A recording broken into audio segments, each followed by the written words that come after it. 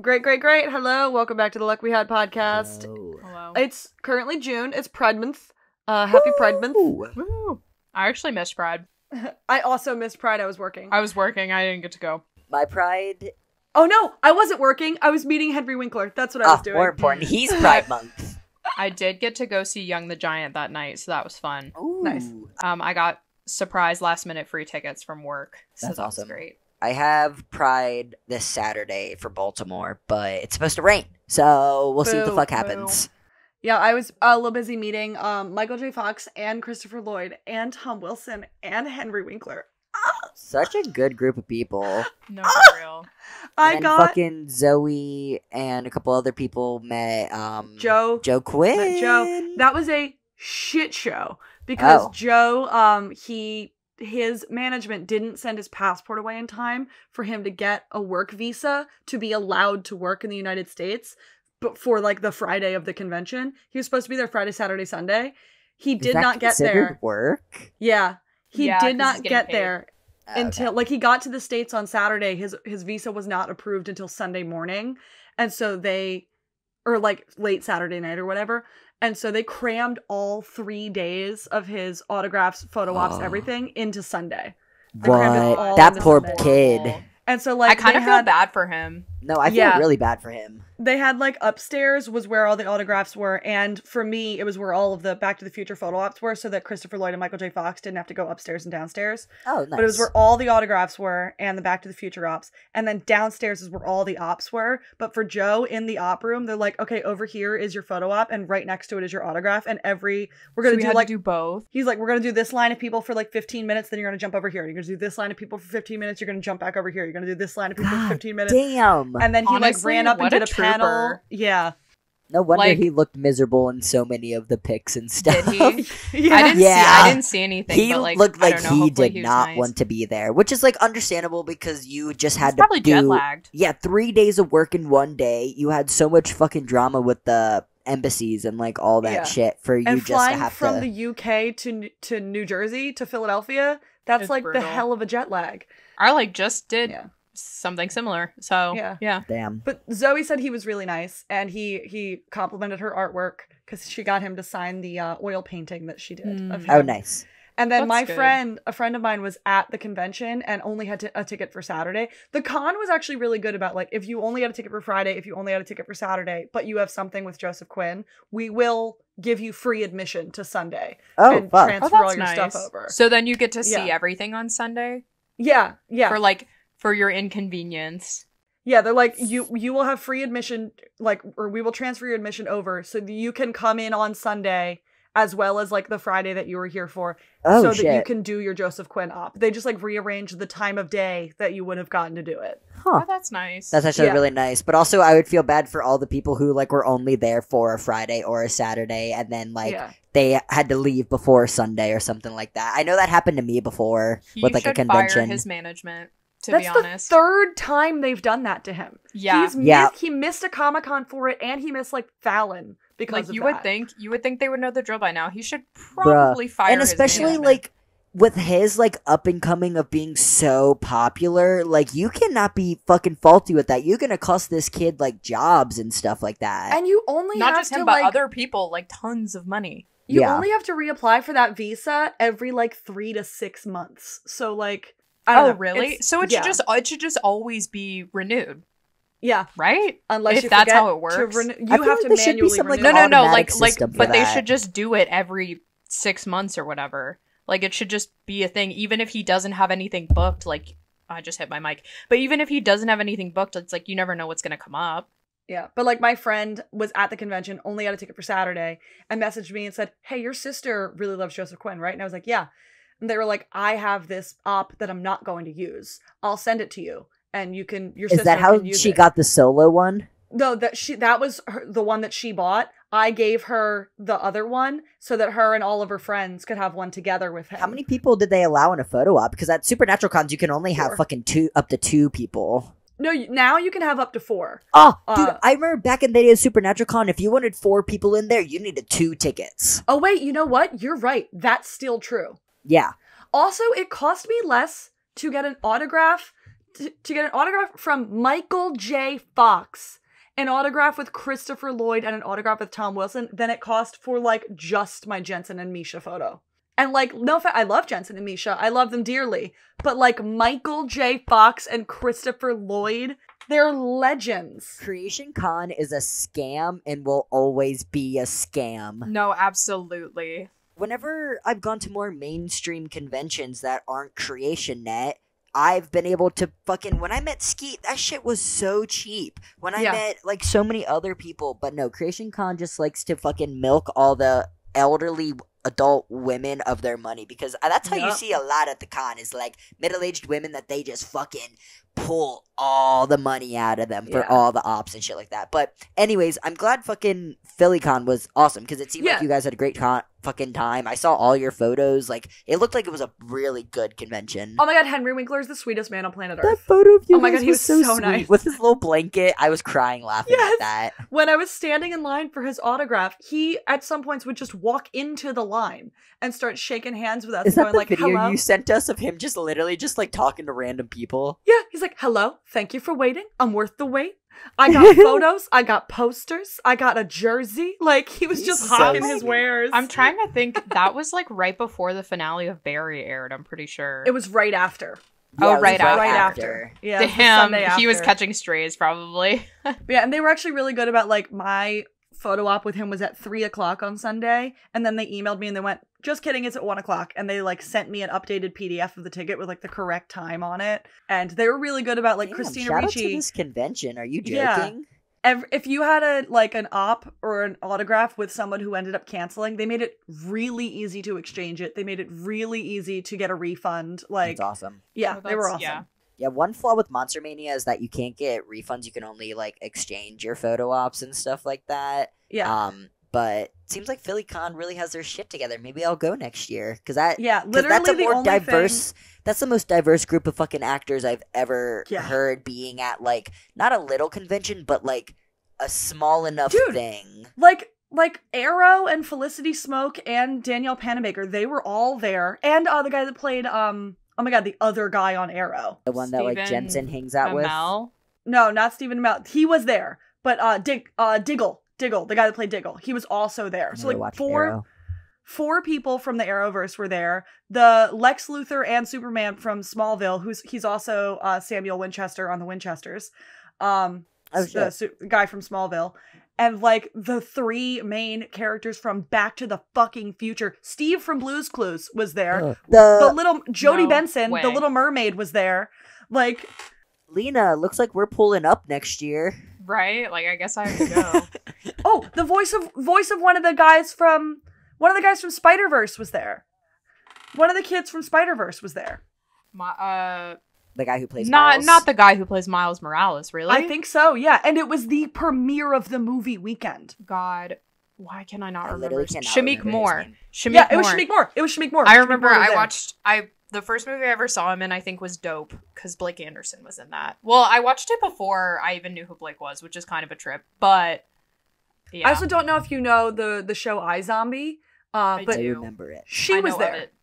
Oh, the lead. She was there. Like, fucking crazy, this lineup. No, literally, I'm pulling up next year. Do you know how much the weekend pass was? $89. Yeah, when I was visiting you guys before, the only reason I didn't fucking go is that this is the month I'm moving, and I was like, I cannot spend extra cash right now. Yeah, I had to pay double rent and a security deposit. I'm so broke right now. That's not even funny. Me too. I don't want to move. That was amazing. I'm working 2 jobs, but one of them is unpaid. Lame. But I get paid in free concert tickets, so that's kind of sick. It is kind of sick. I got tickets to Metric at the end of the month. Well, okay. I saw your post on my way. They have not been transferred to me yet, but I got verbal confirmation that I will be getting tickets to Metric at the end of this month. That's awesome. Nice. But yeah. Yeah, we were also talking about Sunny and how I just need them to let Mac and Dennis fuck, at least to just get it out of their systems. It's not gonna happen. No, I'm like so over the Mac and Dennis like conspiracy. But I will tell you, so this Frank versus Rush episode that's coming up. Yeah. Is that the next episode? Yeah. So Frank like goes to Evan, I don't know how much you've heard, but it's like Frank is going to a chess tournament. He's playing against some like famous Russian grandmaster. I guess he's really good for some reason. I haven't seen anything about the new episode. I only watched the most recent episode last night. Okay. And so Charlie tags along with him, and Charlie gets into his like America getup. Like, so America Charlie comes back. I'm gonna kick some mess. I'm gonna ride an eagle. Yeah. Yeah. Dennis shows up to the tournament at some point, but meanwhile, Dennis finds out that Mac has a long distance boyfriend, and I guess is it the guy from Ireland? I don't know. His name's Johnny. I don't remember if that was the guy from Ireland. I don't know either. Everyone's hoping that it's going to be like Ryan Reynolds cameo. Oh my god, that would be hilarious. So funny, but I don't think they would do that. Because that would make Dennis have a mental breakdown about not being the hottest man that Mac knows anymore. Like... Well, apparently, something about like them talking about this, and Frank gets inspired or like says like a homophobic joke to Mac after he reveals some sort of like dating habit he has. I'm assuming it's like something like ass play related. Yeah. Because then reportedly it gives Frank an idea about how to win the chess tournament. Oh, that was a thing that actually happened. Did you not? Yeah, that's the thing. A guy that wore like a dildo, like a vibrator up his ass that somebody was controlling with like a remote, like Morse code, so that he knew what moves to make at a chess tournament. Oh, really? Someone else theorized that Frank was just going to put pieces up there. But that's actually like a thing that happened with like that one grandmaster who's been going viral. They had a theory because he kept winning that he had something in his butt that was telling him what moves to make, or like someone from afar was watching to give like more intel on like the person's next move. But that's so funny. So I guess they're going to do that. But so Dennis gets quote unquote irritated with Mac's new boyfriend and decides to teach Mac and Dee his Dennis system for men. Oh, so that's what they spend the episode doing, is like, that's what the clip is from, where Dee's like under the table and she's like, I'm grabbing your dick, like the trailer. I haven't seen the promo. Oh, okay. So that's what's supposed to happen. But then people are taking it a step further, and they're like, oh my god, like Dennis has a Dennis system for men, like he's queer, and it's like, no, he just like reversed the Dennis system for women. Like he just changed his whole thing with Mac is he likes being adored. So he's going to let Mac do that. Yeah, like Mac fucking cherishes the fucking ground he walks on. Of course he's gonna keep him around. Right. So that is why people are excited. It's just going to be any old episode. Like, that's exactly what happened when we were going through our Mac Dennis phase, like, a couple years ago, is that we would look at the promos, we'd read the descriptors, we would have the most craziest fucking theories in the entire world, and then the episode would premiere, and it was just a normal episode Dennis of Sunny. Is the bar. The one exception, the one exception was the run of, like, Cure a Hate Crime, PTSD. No, that was sick though. Like the 4 episodes and then ending with like Dennis's double life was bonkers. No, that was like bonkers to be. How dare they do that? Except they threw Cricket's tail in the middle there, but that was just I remember we were so mad about a Cricket's tail because we were like, we're gonna get some like small Mac Dennis in it, and then we got it was Cure a Hate Crime, PTSD, Gang 10's bar. Yes. And then Cricket's tail, because Cricket's tail took place at the same time as 10's bar apparently. Or it did. I mean, it did. There's scenes in the episode with it. And then Dennis's double life there at the end. And it was like, what the hell just happened? It was crazy. Anyway. Yeah. That was our 15 minutes of ranting about other television and stuff at the top. I just have to throw in. Well, Evan, remind me again. You are not a Righteous Gemstones enjoyer. Never seen it. You don't go here? Okay. Never mind. Never been down that road. Everybody else who doesn't go here, you need to enroll. You need to go here now. Like, I am so busy with Star Trek. I am now simultaneously watching 4 Star Treks. I'm simultaneously watching 2 from the 90s and 2 that are currently airing. No, for real. All I watch is Twitch. Anybody who's struggling with like Succession loss, with Suckberry loss, me. Righteous Gemstones is where you want to be. I just watch Chris Melberger on Twitch and Julian. I also started watching, actually, for the first time, Family Ties, which is the Michael J. Fox sitcom from the 80s. Oh my god, it's so fucking good. I watched an episode of that for my TV history class. I watched the one where he, like, accidentally gets, not even accidentally, but, like, gets addicted to Adderall. That's a good episode. Yeah. Tom Hanks plays his uncle. Like, okay. Back when Big came out, like, young Twinkie Tom Hanks. Like, I love Big. Great movie. Oh my god, true. So good. Anyway, welcome back to The Luck We Had, a shameless recap podcast. Tom Hanks is a twink. He like, look, you know how Colin Hanks looks right now? Yeah. Like that. That's what he looked like. But hey everybody, it's a shameless recap podcast. That was our ranting about other stuff at the top of the episode. I think we're mostly just trying to distract ourselves because this is the season 5 finale. I watched this episode yesterday while packing and I wanted to freak out. Like, I don't even know how we're going to get through this. This is the last episode in these single-digit seasons that I have watched to completion. Consecutively. Which is crazy. Yeah, like I haven't watched a full episode from seasons 6 through 9, which is bugged out. That's literally insane. And me and Lena over here, we're just like going through it with these fucking seasons. Because they're freaking crazy.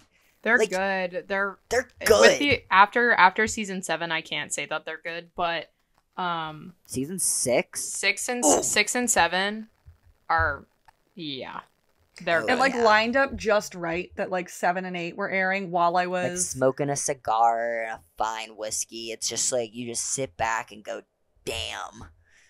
7 and 8 were airing while I was a junior and senior in college, and I was like, I would rather not spend my time suffering through this, actually. Me and Lena were still legal children. No, literally. Literally still like minor. 8th and 9th grade. Oh my god.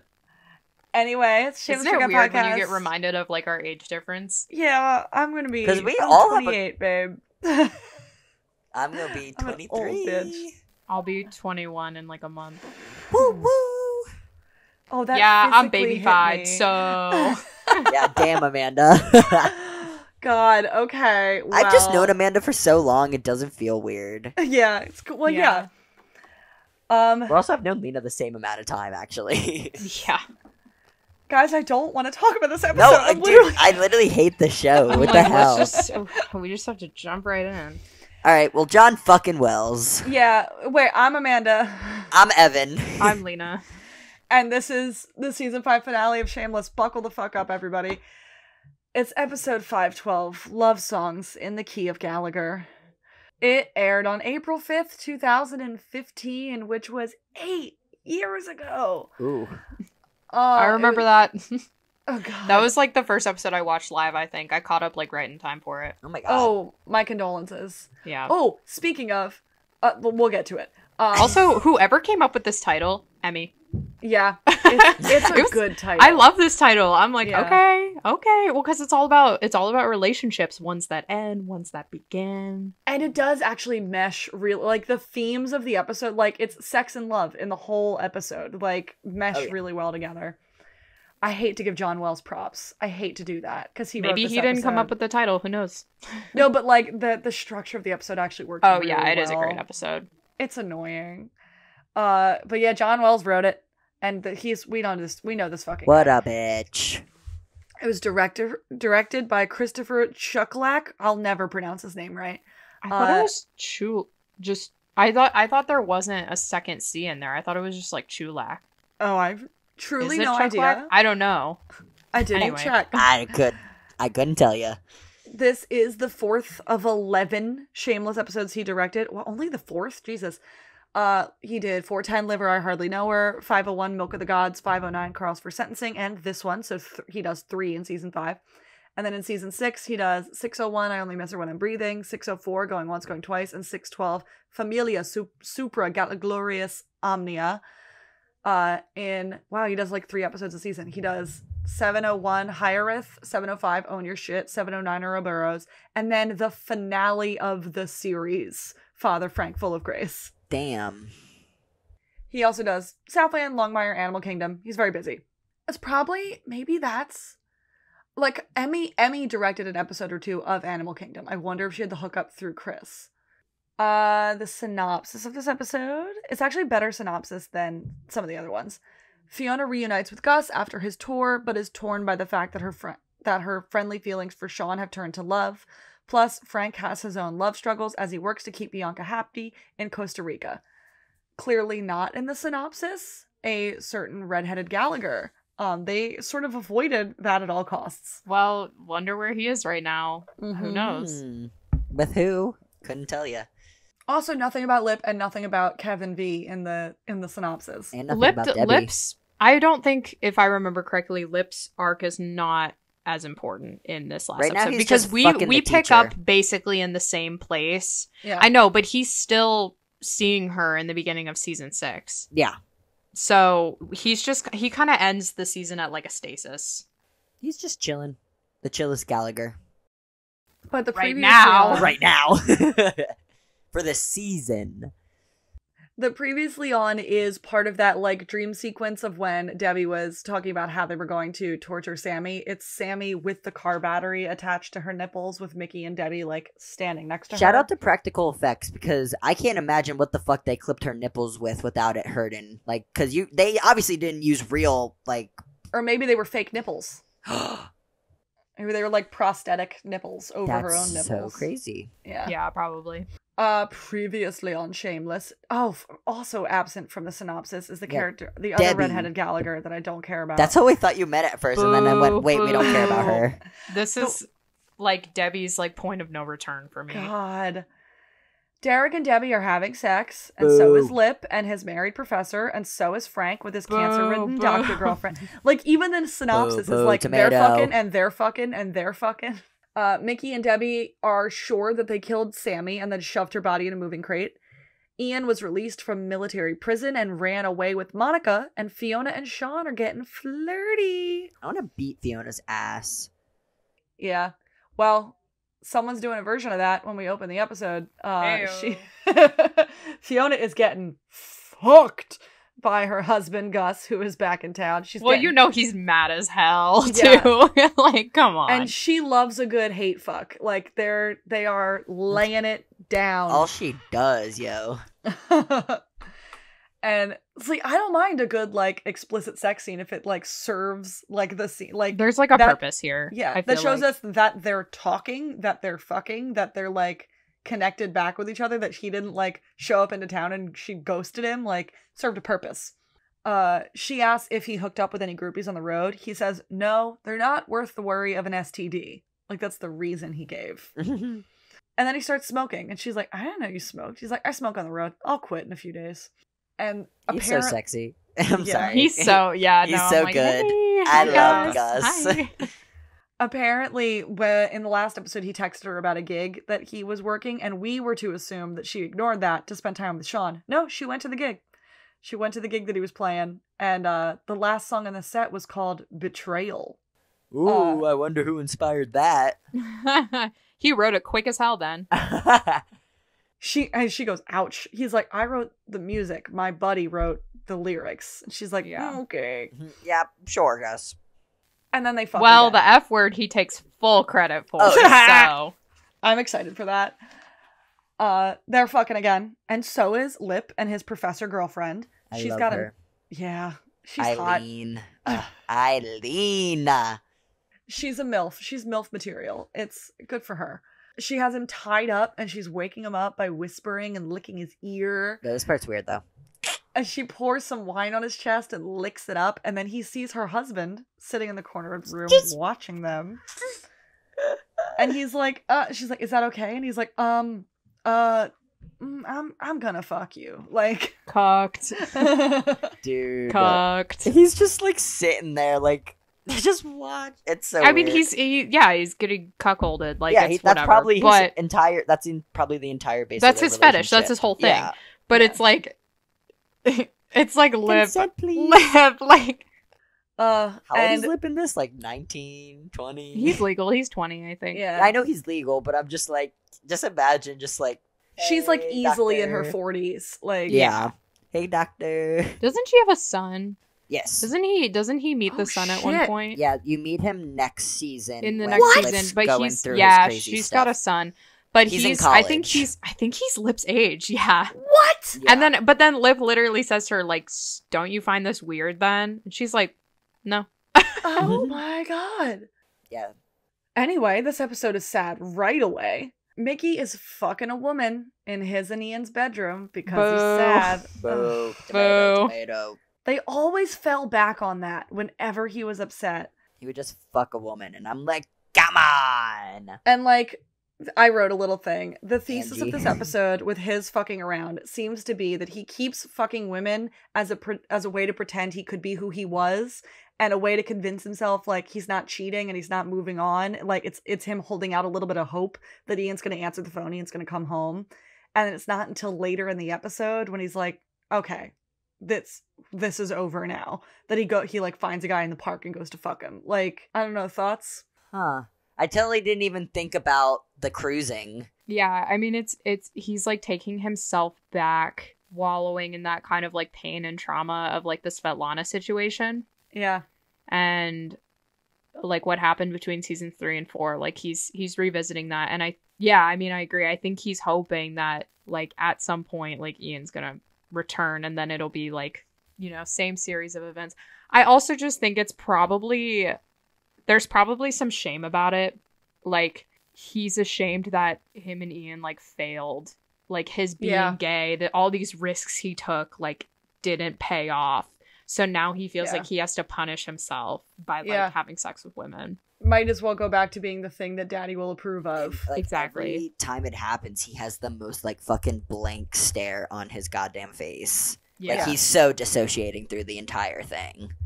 Yeah, and he can't even get hard, apparently. The girl's like, it's been an hour. She's like so cute, though. She's like, I'm getting bored. I know, every girl that he like finds to hook up with seems nice. Yeah, and I'm like I know, I'm like, how'd you pull that? Bro, he pulls. Like, it's not even funny. It's like, how?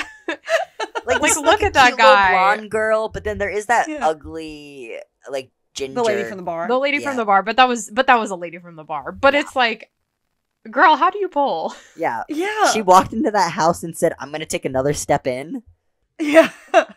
Anyway, she leaves the room, and then he bashes his head into the wall of the picture of Ian that he was like, oh my God, that he did the same thing to when he was like Meathead, masturbating in the mirror. Blockhead. Like, why would you do that? Yeah, dude, you're so crazy. I still always laugh about that fucking video, Lena, I sent you like maybe like 5 years ago, and it's the Mickey Milkovich is a comedian, and it's just a laugh track over every sad Mickey scene, and it's like the laugh track of him jerking it in the bathroom and then punching the mirror. It is the funniest video in the entire world, and they deleted it, but dude, because that's literally just what's sitting next to me watching these episodes is like, I am slapping my knee. Because I've had enough. I the first couple times I watched it, obviously I was like, this is so sad. But now that I've had enough separation from it, I'm like, girl, why would you do that? You dummy.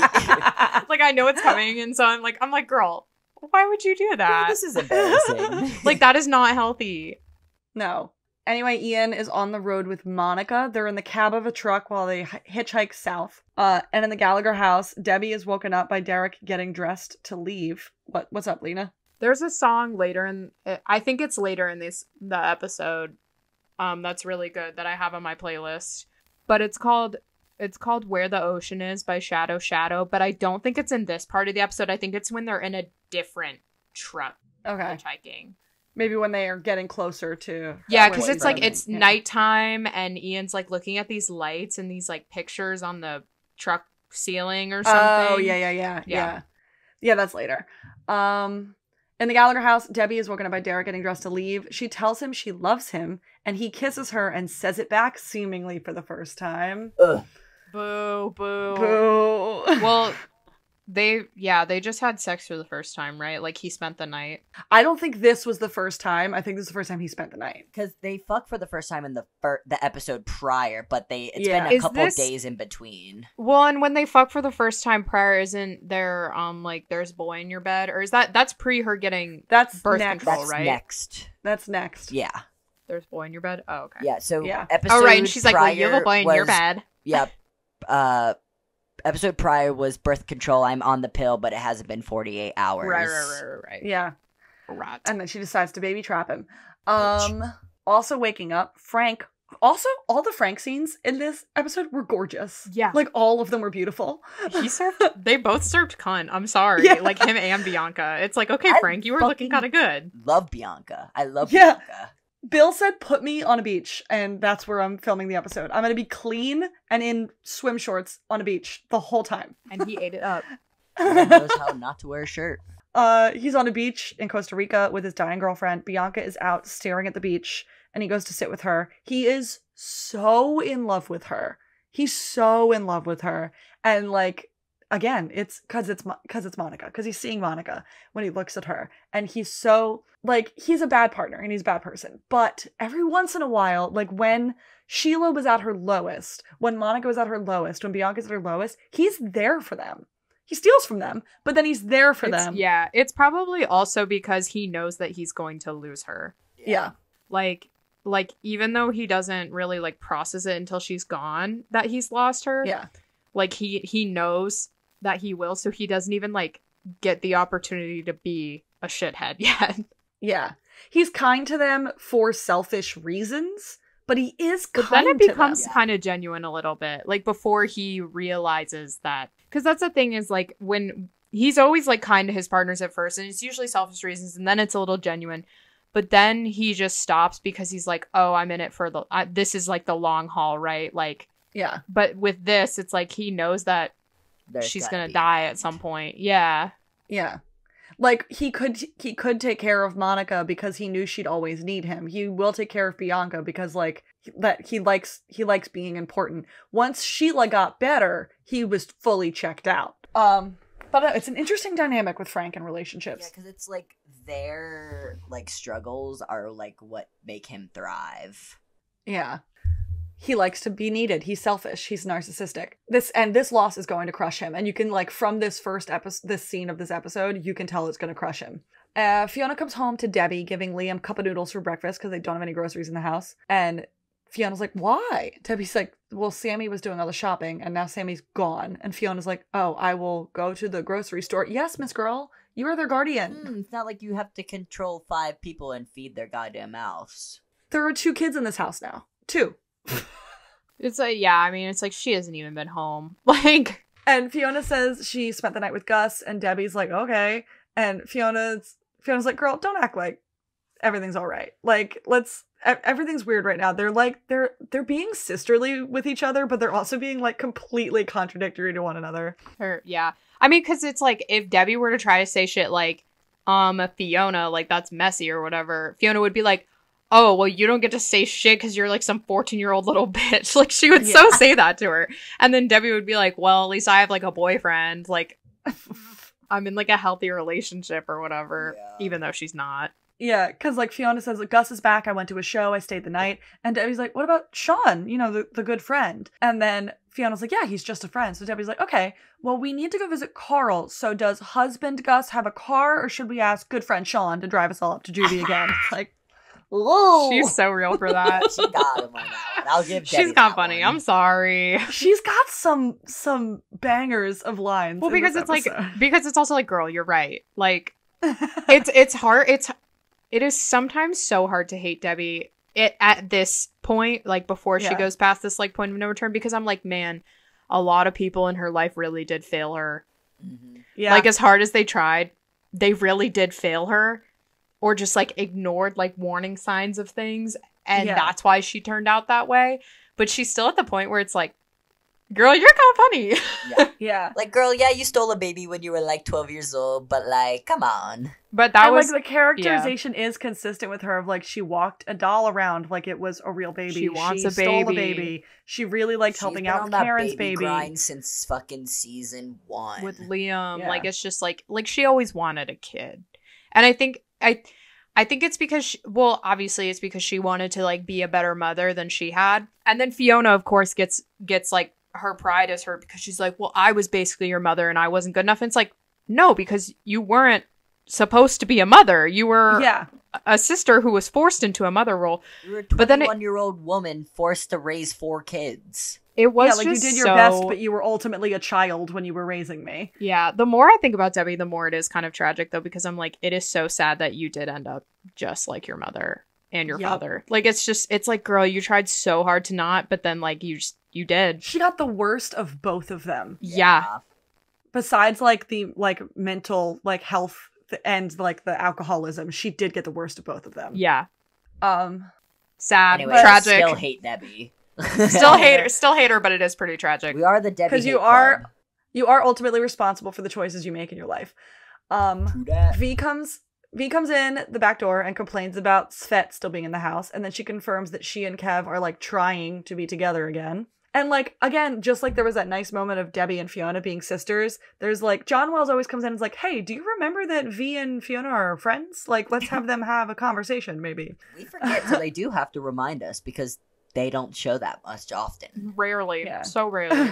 And it doesn't get any better, Amanda. Like, the next two seasons. They only grow farther apart. At one point, they have a really, really bad fight. They have, like, such a bad fight. Is that what season 7? It's like, it's like half a season long or something. Like, it's a long fight. Yeah, like a feud, like, not talking. Like, it's really bad. And annoying. But, like, in this scene, V, like, spots a hickey on Debbie's neck, and she's like, "Have we had the birds and the bees talk?" And Fiona's like, "She's on the pill." Like, it's a whole downloader on what was happening in the A plot while she was over in the B plot situation. And V says Svet is only staying with them until they get a new bed for the apartment above the alibi, and that she's like, it's actually kind of nice to have the help with the girls in the house. She's like, I will admit, she's good with kids. And then Fiona sends Debbie out to school, and she's like, "Can you drop Liam off and pick him up from school?" She's like, "You mean like I've been doing every day for 2 months?" Yeah, I think I can handle that.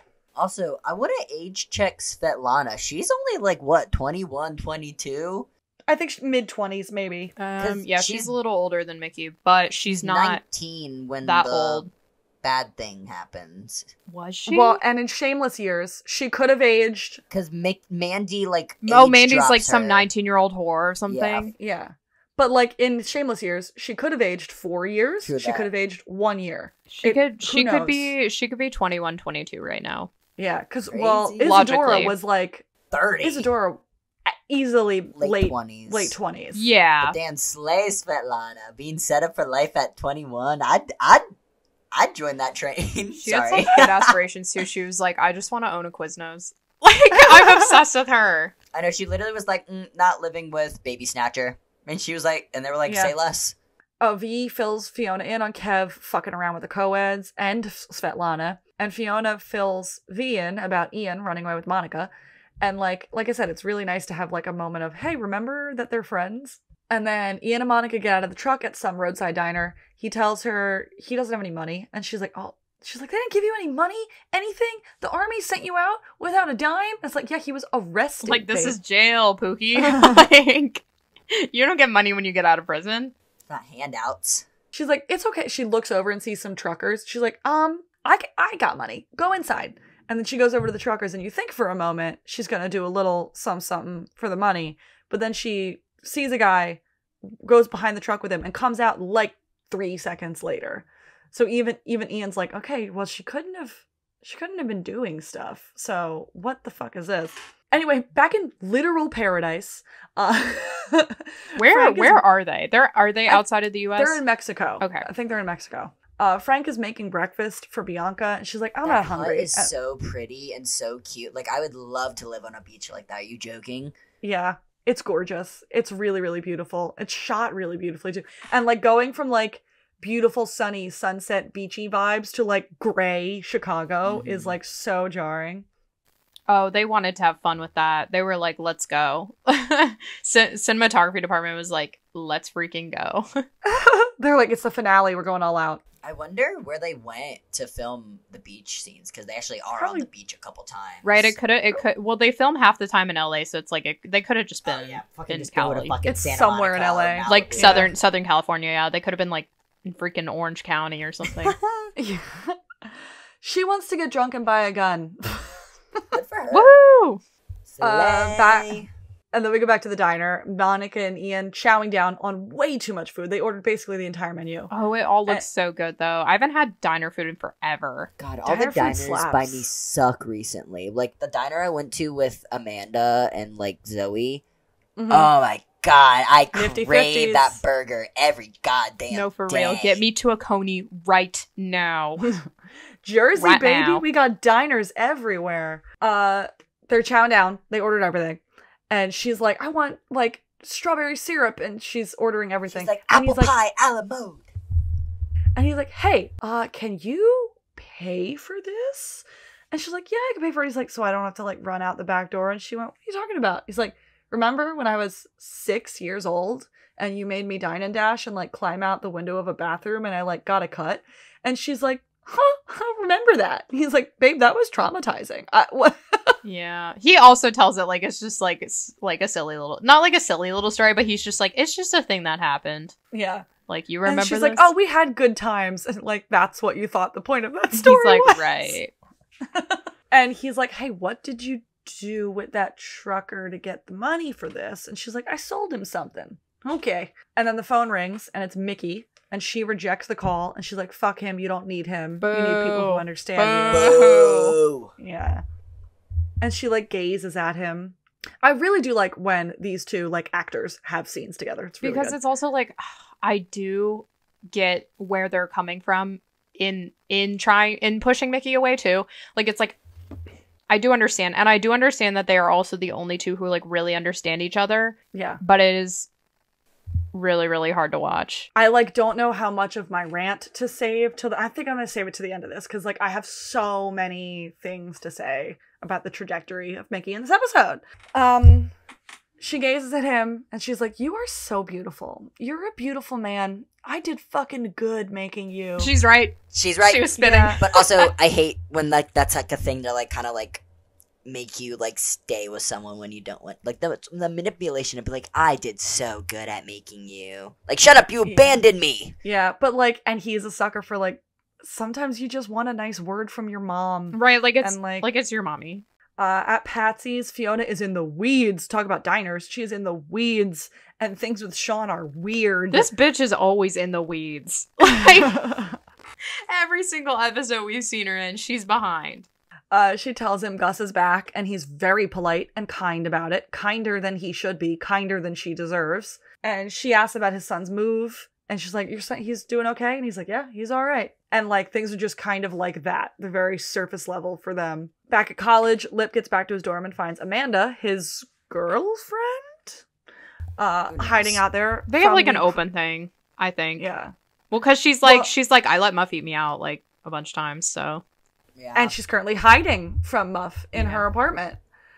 Because of course it's the crazy lesbian roommate and not the selfish straight girl who let her eat her out and probably actually said nice things to her to make her keep doing it. Like, yeah, let's be for real here. Yeah, she's a manipulative bitch. Person. Same brain cell. But you said it nicer than I did. And then she does. She does make good points about the major power imbalance between the professor and Lip in their relationship. And he ignores those very many good points and tells her, you can keep hiding out in my room while I'm in class. Like, anyway, bye. And then V and Kev are at the free clinic so Kev can get an STD test. And I like the way that they're sitting, like, on a corner with kind of their backs to each other, like, sniping at each other in the waiting room. Mm-hmm. And the nurse asks him when they get back in the room, how many sexual partners have you had in the last 12 months? And he starts counting on his fingers. And it takes a long time. He just keeps counting. It's like, and like V's jaw just gets wider. She's like, what the fuck? Like, it's so good. And he lands on like 22-ish. And then he goes, what? I was the rape walker. I had lots of opportunities. And Kevin, you can't just say things like that. The doctor just has like such a look on her face. She's like, okay. She needs context. You can't just say, I was the rape walker. I had opportunities. No, context. Clarification. I was the guy who walked girls home so they didn't get raped. And then they were so seduced by that they came on to me. But horrified look on the doctor's face. And then we cut away. Meanwhile, at the pharmacy, Debbie is buying both a pregnancy test and Plan B. And she just walks up to an aisle and grabs Plan B off the shelf. You can't do that. You can't do that anymore. No, you What cannot. 2015 shit was you that? Done it back in the day, and then they just restricted it. I feel like you always needed ID, right? It was always... This is why Debbie gets, like, turned down, too, is that... she needs ID, right? It may no. She doesn't get turned down. It may be like a recent thing because of all the bullshit, but like it's like locked behind the counter at the pharmacy. They used to be in the lock boxes because they're expensive. It's like $50 a pill or something. Yeah. But I thought at one point you needed ID to buy it. Maybe. Like you had to be a certain age. I feel like that's a thing they do with like Carl's girlfriend Kelly later, where she's not old enough, and then Carl has to buy it for her or something. Oh, maybe. That is a thing that they do at one point. Like somebody asks someone else to buy them Plan B because they're not old enough. But maybe that happened because the laws changed. True. Maybe. I know in this scene, she like brings both of them up and he makes like a snarky comment at her, and then she like snatches condoms off the shelf right next to it and then puts them on the counter as well. Condoms and gum. Yeah. Right. She's like covering all my bases just in case. And because the pharmacist looks at the pregnancy test and the Plan B and goes, "Oops, huh?" So good. Shut the fuck but up. also it's like, Debbie, if you're already pregnant, what is the Plan B gonna do for you? Right. But if you're not pregnant, then you should take the Plan B. So also, it doesn't work if your BMI is above average, quote unquote. Like it doesn't work if you're like above, I think, like it's a pound number, 30 pounds or something. I think it might be 150. But like that's most people. Yeah. Back in Mexico, a man is plucking a chicken. And he thinks Bianca is Frank's daughter, and then Frank doesn't correct him, and then tries to buy a gun off of him. Because Bianca wants a gun, so right, Frank's gonna get her a gun. Who cares? And the guy's like, "What kind do you want?" And he lists like, "You want an AK? You want like a whole list of things?" He's like, "Just a pistol." Doesn't he like just pull out like a bag of guns? No, he just lists like a laundry list of what do you want? I got everything. Then he sends him over to like a guy with a Brazilian soccer jersey on. He's like, "Go over there. He'll help you out." The alibi. V is ranting to her mother about Kev fucking around, and her mom points out that like, "Why you kicked him out?" And she's like, "Lassa girl got daddy issues, and he is one hell of a daddy." Real. Yeah. And then V is mad at her mom for acting like she knows Kevin sexually because she knows Kevin sexually. Stop, we're supposed to forget about that. And she says, "You'd never let a good-looking, good-earning, good-of-the-sheets man like Kevin off the leash unless you want him running around the neighborhood sniffing every bitch he sees." Well, it sounds like, V, you also went on like dates and stuff. And it's like, V, you went on dates. Svetlana went down on you too. Yeah. Right? Well, it's not just that, it's like, V, you were trying to emotionally move on too. Mm-hmm. Yeah. Like you didn't just fuck people, which the only person, she didn't even fuck anybody really except Svetlana, but it's like, you tried to emotionally move on. That's something different. Yeah. Yeah. And her mom mixes about 15 metaphors to get the point across. And even V is like, that was a lot. That was a lot of metaphors all at once, mama. She's like, "Well, if he likes college girls now, dress up like a co-ed or something." And like this conversation was so clearly written by a man. Because like her mom should be at least a little on her side. Yeah, like, emotionally supportive, not telling her to dress like a fucking like stripper. Like her mom is cold in this. And like it's funny, there's some funny lines, but like John Wells, that's not how a mom would talk to her. Back with Ian and Monica, speaking of moms, they've caught yet another ride and have arrived at the trailer where Monica lives with her boyfriend. Her maybe 30-year-old shirtless tattooed boyfriend. He is the ex-partner of the late Naya Rivera. Yeah, he's the father of her child, right? Yeah. At Patsy's. So like he's Naya Rivera's age. He's like maybe 20. In maybe 21. He's young. 2015? No, they would have been late 20s probably. Yeah. But like dating Monica. Oh yeah. At Patsy's, Sean's on the phone with someone and he's pissed. He's fighting with someone on the phone while Fiona refills the ketchups. And she's like across the diner, like refilling ketchups, eavesdropping. And Fiona's like, "Hey, you want to talk about it?" And like tries to be a friend. And he's like, "We are not friends."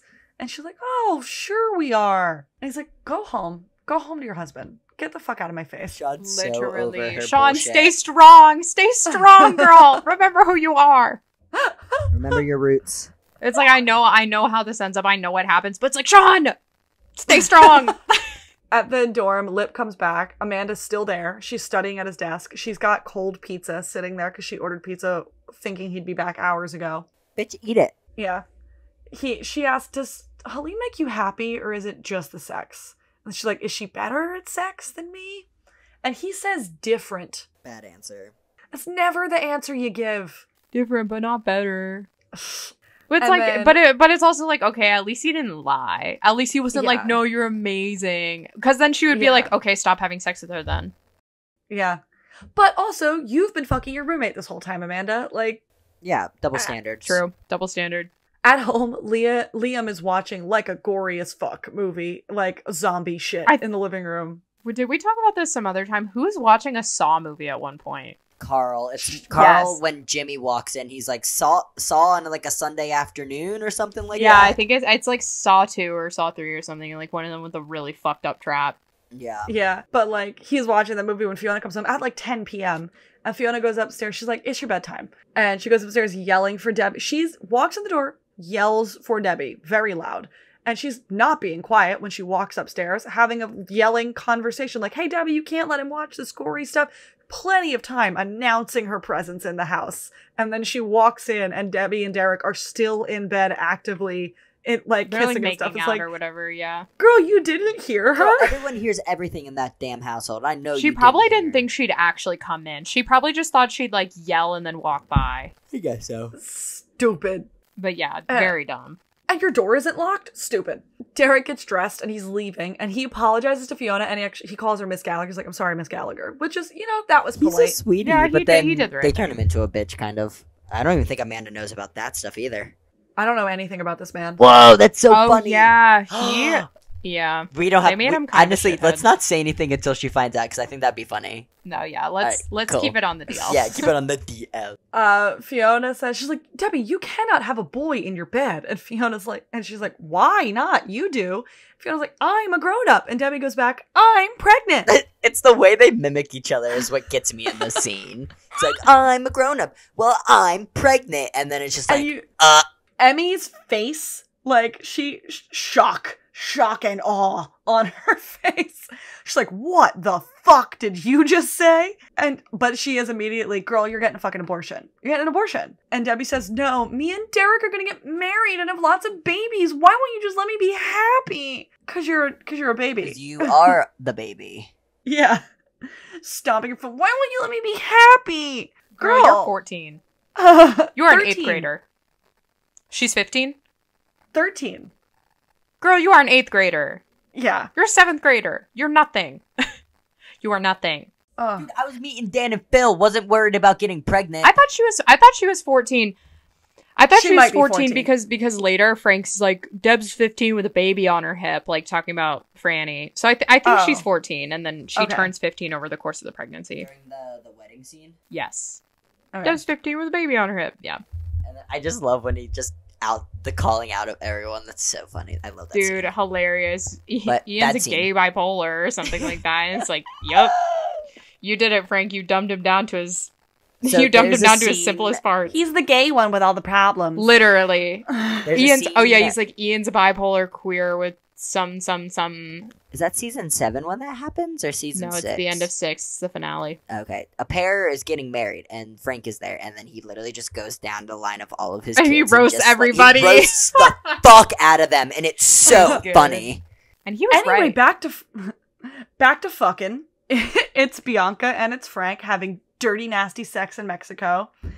And after they finish, she right away asks, like, she finishes, takes a breath, and goes, where's the gun? Like, immediately. She's a baddie, and I love her. She gets it out, loads it with one bullet, and starts playing Russian roulette. And she, like, puts it to her head and fires. She does it And she twice. Yeah. She tries to give it to him and he says no, so she does it again. And he gets the gun away from her and it goes off and it grazes his arm. So now, like, when the time that Sammy shot him, he now has matching he looks at the gunshot wound and then he looks at his healed one and then he looks at the fresh one again. He's got matching gunshot wounds on his arm. And then he laughs about it and then she starts crying and then he holds her and that's their relationship. It's like a somber scene. It's so crazy. Yeah. Because we now understand she wanted this gun so she could kill herself. Yeah. Like, that's why she wants the gun. And then we go back to Ian and Monica, also both so stable. He's this might be the scene you were talking about. He's watching TV in the trailer while Monica fucks her boyfriend. And then he, like, looks around the trailer. They're like en route to somewhere. They're in the back of a truck, and Monica, I think, is sitting up front talking to the trucker, and Ian is just kind of like looking around at like the trucker has up like fairy lights in the truck. I think that was the earlier part, right? That was on the way to the diner. Yeah. That's what I thought. Yeah. But yeah, he's like investigating the trailer, like seeing all the shit that's around. And then he walks out to the little shack outside of the trailer and sees, yeah, of course this man is cooking. Yeah, meth. he's the cooker. Walter White moment. Like, there was meth in Monica's purse. Of course this man is cooking meth. Yeah, of course the person she's dating is the drug dealer. Like, are you kidding me? Because if you're like, close your eyes and describe to me a guy that cooks and sells meth, you would describe this man. Monica finds him outside, and he's like, oh, I'm looking at the stars. And he's like, hey, so was that meth in your purse? And she insists that her boyfriend's name is Walter, by the way. She's like, Walter takes care of me, and I take care of him. Literally Walter cooking meth. Shaking my head. And yeah, Cameron does this thing when Ian's in a bipolar spiral where his voice goes like up an octave or two. He gets like nasally. It gets like childish. He makes his voice sound more innocent while he's like spiraling. It's almost like his Jerome voice. It's a little bit like his Jerome voice, yeah. And this was around the same time he was doing that, so maybe it was instinctual. He was like, let me try this out on Ian. Yeah.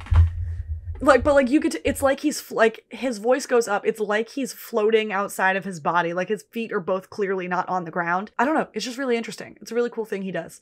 And Ian and the boyfriend comes outside and they start to fight. But Monica like kisses the boyfriend and simmers it down and sends him back inside. And Babe, look at me. Remember, this isn't you. remember when we went to the beach? Literally that. Like, hey, it's fine. We're all tired. We were on the road all day. Yeah. Look at me, babe. Babe, look at me. Babe, look at me. And she tells Ian, I'm happy, and people like us can be happy if you find someone to love you, who loves you for who you are. Your boyfriend cooks meth. You don't have a leg to stand on. Literally. It's like, what if I smacked her in the face? Yeah. But he needs her. She's his mom, and he hugs her, because sometimes this boy just needs to hug his mom. Like, he's a mama's boy, for sure. The tragedy of Ian Gallagher, for real. Yeah. He's such a mama's boy, especially because he's also, I would consider him the closest to Fiona at certain points. Yeah. It's like, oh yeah. Because her and Fiona and Lip were like partners. They like, he was the second oldest. They had to raise the kids together. But like Ian was like the kid baby. Especially they had to raise. Also because like I know Ian has this whole thing where he like is like, no, like Frank's my dad, even though he's like not my dad. But it's like, I think he feels that same like kinship to Frank that the other ones do, where they look at Frank and they're like, he is my father. He's my biological father at the end of the day. Because Ian can look at him and go like, yeah, he's not my dad. Yeah. Like he quote unquote raised me. He was my dad, but he's not my dad. Yeah. Like, if I want to be rid of him, I could be. Which brother is his dad again? Clayton. That's where Ian's middle name comes from, too. Oh, yeah. Ian Clayton Gallagher. Yeah. So Ian lays down in the grass and listens to Monica go back inside and, like, fight with her boyfriend. And he sees, there's, like, a really upsetting shot of his phone ringing, and he, like, looks at the background, and it's, like, it's that Ian, or it's that Cam and Noel, fucking behind like, the scenes picture. Yeah. That was sick and the twisted. one that's, like, all tan or whatever, and it's, like, season 3. It's them, like, making faces. Well, yeah, I mean, there was, like, an Instagram filter on it or something, so it was very Valencia filter, but, yeah. But, like, Mickey's calling, and he doesn't pick up, and, like, this is actually a nice transition out of the scene, because Ian doesn't pick up the phone, and then we go to Mickey holding the phone to his ear because he's calling Ian, and he was calling Ian. That was his last resort. That was like his last shot of like, pick up the phone now, and he didn't. And so he hangs up and he puts the phone in his pocket and he finds a guy sitting on a bench in a park and he's like, "Let's go, Cupcake." He be cruising. And he grabs a little twink and they go to hook up. Yeah, it is interesting. I think people theorize or something that like Mickey like taking on the dominant role also says something about his reluctance to move on from Ian, because it's like he did that in season 12 or season 11 as well. Yeah, because he was like I'll top like Byron or whatever. He's like, Byron. I'll top you. Like obviously you're like femme or whatever. Yeah. So it's just like it is kind of his reluctance to like move on from Ian. Like he will only be emotionally and vulnerable like that with Ian. Like Ian is the only one he quote unquote lets in. Like I saw what you did there. Yeah. I was gonna say innuendo, and then took a second. I had to process it. I was half listening. I was gonna say it's innuendo, and then I was gonna make the Scrubs joke in your endo, and I just. Oh, you should have done it. A twofer. Back at home, Fiona is finally telling her husband about her 2 brothers that were arrested and the bipolar diagnosis and the pregnancy. She's finally filling her husband in on what the fuck is going on with her family. Right. Well, and then he's like, oh my God, He's like, why didn't you tell me? And she's like, oh, I didn't want to bother you on the road. He's like, I'm your husband. I would like to know this information. Yeah, seriously. Well, and she thanks him for coming over because she was having a meltdown, and he goes, that's what friends are for. Ah! Oh! Fucking stake in the heart. And she's like, is that what we are? We're friends? Were they ever friends? That's the thing, is that it's they went straight to being in a relationship and even straight into being married. So it's were you ever friends? Yeah. Did you ever develop that friendship alongside your romantic relationship?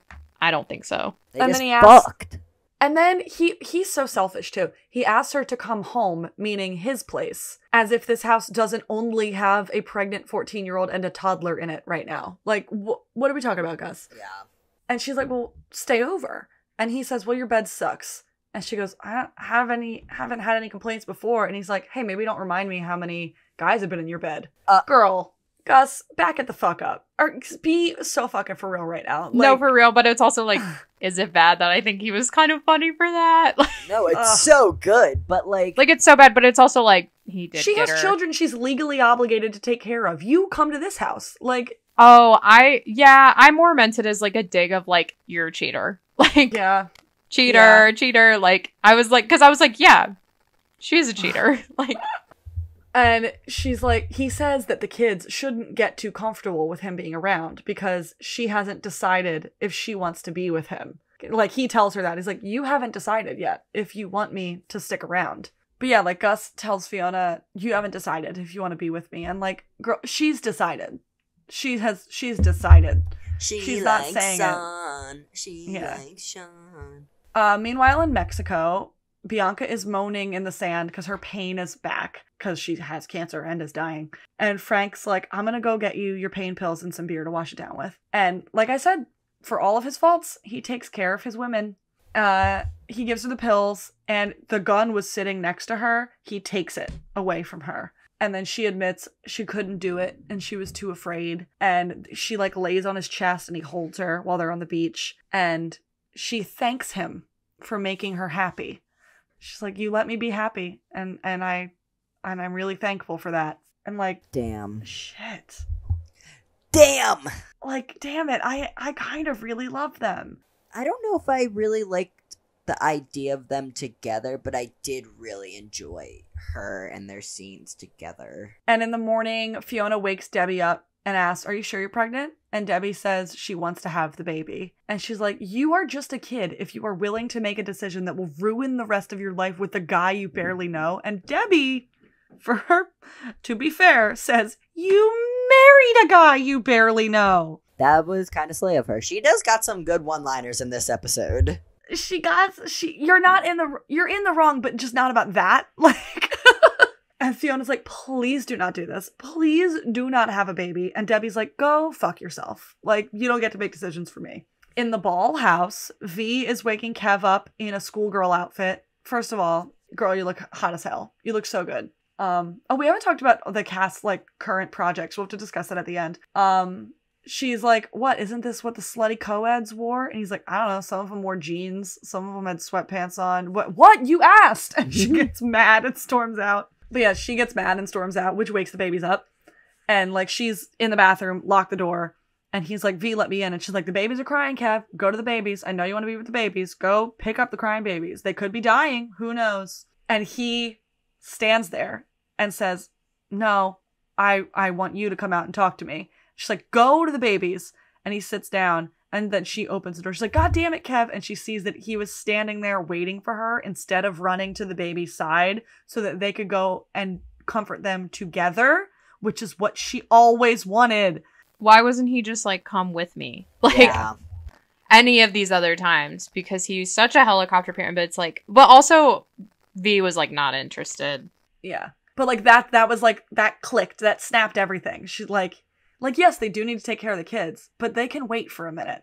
And it's also like they can do it together. Yeah, they can wait until Kevin V can look each other in the eyes and go like, okay, let's go. They're hugging, and she goes, damn, they can scream. Back in Mexico, Bianca, this is like a gorgeous golden hour moment. Like I can't tell if it's like sunset or sunrise, but it's like only the beach and like her back profile. Yeah, she takes off her like sheer dress cover-up thing and goes down to the water and walks into the ocean and dives and disappears. Like, we hang on the ocean for a minute. She never resurfaces. And that's a wrap on Bianca. That shot was always so crazy to me. Well, because I was like in a good way, but I was also just like, did she just like know that she was about to die? Well, she wanted to do it herself. Like, she wanted to... She didn't want cancer to be the way that killed her. True, but also drowning yourself is really fucking hard. Yeah. So, I don't... Yeah. Who knows? Maybe she took some of those pills. I was going to say, maybe she took all the pain meds, drank a little and bit. Just like fell asleep. Yeah. But that's Kendall so Roy. Oh, that's so sad. Sorry. It's a gorgeous scene. It's really good. And like, what could have been a stupid waste of time storyline was actually a beautiful contribution to the end of the season. Yeah. Like, no, seriously, very poignant. And even I would go as far as saying like what they do with the aftermath is actually really interesting. Mm-hmm. Like where Frank goes after. Mm-hmm. It's interesting until it gets a little stupid, but it's mostly good. That is the thesis of this show. I just love like it's also just a byproduct of Frank. Like it's just Frank. It's so funny. They're just like, fuck you, Frank. Like he's like, I love you, and Ian's like, kill yourself. Like, he goes go on away. a whole like hippie like Buddhism type thing, awakening, and like starts to like try to redeem himself next season.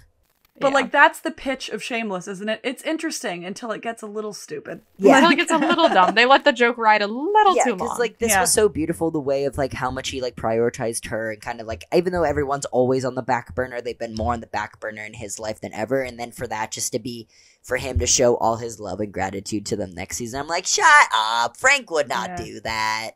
He's not give a fuck about his family. So yeah, that like Bianca goes to the ocean and we don't see her again. And we go to Fiona in the morning. Again, golden, beautiful, gorgeous lighting, gray Chicago. Like, stark contrast. Fiona goes to Gus's place in the, like, cold early morning hours. And someone from his band, it's not the guy she tried to hook up with, it's somebody in the band, is sitting in Gus's apartment. Some fucking rando. Like, why? Yeah. This scene kind of pisses me off. I have some thoughts about it after, but go ahead. He's sitting in Gus's apartment. He's, like, jamming by himself. And she's like, oh, I brought him coffee. And he's like, hey, if you don't love Gus, you have to leave. Because he won't. He's too nice. He'll try. But you're not nice. So you have to leave. Read her. That's dumb. That is like kind of... That makes me like mad on Gus's behalf. Because I'm like, Gus doesn't respect himself enough to cut off this relationship then. Yeah. Is what I hear. Yeah. Is I'm like, Gus knows that Fiona doesn't love him. And yet will... pour himself out anyway to her, or just like fall at her knees kind of when he knows it's not going to work. It's like, girl, stand up, remember who you are. Like, you are not worth this. It's like, you don't actually have to stick to a commitment that you made after knowing her for 3 days. Like, you can call it a bad pancake. Like, just, it's a bad first marriage and move on. Don't torture each other like this. Frank wakes up in Mexico. It's like kind of cool. We just kind of stay in the hut, and he gets up and he goes just outside the front door and he pisses off the front porch. And then he comes back in and there's 2 notes next to the beer and the pills. One says, Frank, please give this to my family. Let's be real. That note is never getting to her family. Nope. And the one next to the pill says, there's 9 left. Enjoy. I don't think I ever saw that part with the second note. I don't think I ever caught that. Yeah, she's like, here's a gift from me to you. I don't need them anymore. Go nuts. There's 9 left. That's her present to him. Doesn't he like just immediately take one? Yeah. Oh, no. He sees the note and he's like, knows what that means. And he checks for the gun and it's still there. And so he runs down to the water and he sees her clothes and he starts like screaming for her. And then when he sinks to his knees in the sand, he goes, not today. Like, oh, Bill. Damn. What the fuck? Also, I love this note afterwards. No, I thought that was so funny. I was like, that's so real. Like, of course. The note says, in case Lena hasn't already said it by this point, let's go ahead and say Mexico looks good on Bill Macy. He keeps it tight for 60. So true. Too real. Yeah. He does. He looks good. No, he does. I believe that he's 50 in this. He keeps it tight. Like I said, William H. Macy's like, I'm tired of being dirty and grimy and cold all the time. I want to be showered and on a beach. Like, yeah. Back to college, Lip walks into, I think, the library, and Amanda is there waiting for him, pissed that he, like, while she was in his dorm last night, she went to microwave the pizza and he just fucking left. Oh, yeah, I remember that. Yeah. She's like, you ditched me. And then she decks him right in the fucking face and yells at him for making her fall in love with him. And he's like, I didn't make you do anything. She's like, you're just you. And then she has like the stupidest fucking backpack on too. Remember? It's like a very like, it's like Hello Kitty or something, right? It's like some like pink fucking just like, oh my God, it looks like a kindergartner backpack. I respect her. I don't care. I respect her. I'm like, girl, for you to cause such a commotion and stomp out with that backpack on your back, shut up. But also this next part is so funny. It's literally a Tumblr post moment. But like this moment with him of her like, fuck you for making me fall in love with you, and him going like, I didn't do anything. That's just the internet and the bear. Like, fuck you. He's like, I'm just existing. I don't know what you. I didn't do anything wrong. And she storms out the library. The whole library claps. Everybody's just clapping because that was funny. No, seriously, Tumblr post moment. And then everyone clapped. Because I thought it was like some fucking like improv scene or something like that. No, I think they just liked the drama. Oh. That was a cool thing about college. Like sitting in the cafeteria, every once in a while somebody would get a little loud. You'd be like, oh, what's going on over there? Let's just watch for a minute. At the diner, Fiona comes in before open, still super early in the morning. She comes in before open and asks Sean, like, point blank, what's going on with them? And he's like, you're married. And she's like, I think you're in love with me. Or she's like, no, I think I'm in love with you, and I think you're in love with me too. And he says he doesn't want to be the guy sleeping with the nice guy's wife, and that if she and Gus split, it can't be because of him. And then she kisses him. Well, it's like, no, they split because they got married after a week. Yeah. And she already cheated. It had nothing to do with you, dude. Sean was just they're splitting because she cheated with Jimmy. Yeah. But that's the thing, too, is that I'm like, to be honest, like, Sean. Yeah. You know that she cheated on her husband. Yeah. How do you know she's not going to cheat on you? I know, he's seen her be so like, messy. she doesn't, but it's like, how do you know? Like, she's been so messy with two men he has witnessed, and he's like, in let me snatch that up. Yeah. Yeah. Well, because he's a chaos junkie. And then she comes to him for advice, and he gives it to her. And she kisses him, and he kisses her back. Like, he kisses her back. Ugh. She gotta keep those lips closed. Both of them. Sorry. They kiss until someone from the staff knocks on the door. Worth noting that when we pull away to, like, the shot of Fiona, there's cooks just in the kitchen. Like, people saw that. Like, people heard that. People saw funny. That. Like, are you serious? I'm so dumb. You work here. And have some decency. But she tells Sean, you make me happy, and I'm happy when I'm around you. And he's like, happiness is fucking overrated. And then he opens the door, lets the staff in. Like, Jesus. Oh my God, that line was biting, though, when he's like, grow up, Fiona. It's like, yeah. Real. And, like, that's the enduring theme of this episode. Like, Monica is happy with Walter. Frank made Bianca happy. Debbie is happy with Derek and Fetus. And Fiona is happy around Sean. Like, the pattern of reckless sex and destructive happiness. Not subtle. Not subtle. Right, it's like, what makes you happy will fucking get you. Yep. Like, happiness can't, like that brief moment can't sustain you. Right. But then... Speaking of things that can't sustain, Well, it's also like, but then the, like, one couple that denies themselves happiness time and time again is the one that endures. So, I think let's just talk about this. So, here's the thing with this scene. So, I don't know if you were, like, on Twitter watching it, like, the whole time. I don't think I was on Twitter. I think I was on Tumblr. So, while this episode was airing, the cast, like, they typically every episode did like, hey, let's live tweet. And like, it's usually one or two of them. During the finale, it was everybody. It was everybody from the cast was actively live tweeting about every joke, every line, everything the whole time until this scene. Because they were like, sorry. Because they were like, we know they're not going to like that one. They did not know this scene was going to happen. This scene was rewritten and reshot. Only Cam and Noel knew this scene was going to happen. Holy shit. Because didn't they film a different ending because they filmed a different ending. Up in the air about Noel's schedule with the Teenage Mutant Ninja Turtles movie? It wasn't the schedule, it was money. It was him wanting to be a regular. It was him wanting to be a regular and him wanting to be paid like a regular. And they said, go fuck yourself. And so he was like, okay, I will leave then. Yeah. And do you know who told us that there was a different scene written, that he knew there was a different scene written? J. Michael Troutman. he was the guy. He is so funny for that, because it's also like, girl, how do you know? Yeah. But you were not in the episode. Like, Iggy. Oh, okay. Yeah. No, that is so funny, because it's like, how do you know? Yeah. But like, you know, just like group chat just being like, dude, I can't believe this. Beeping. Except like Noel's notorious for not being a good texter. But like, just like in the season 4 finale, when like Jimmy pulls up in the credit scene and everybody on the cast is like, what the fuck? What are you talking about? Like, they had no idea. They went dead silent, and they just never addressed it. None of them ever addressed it. They were like, Yeah.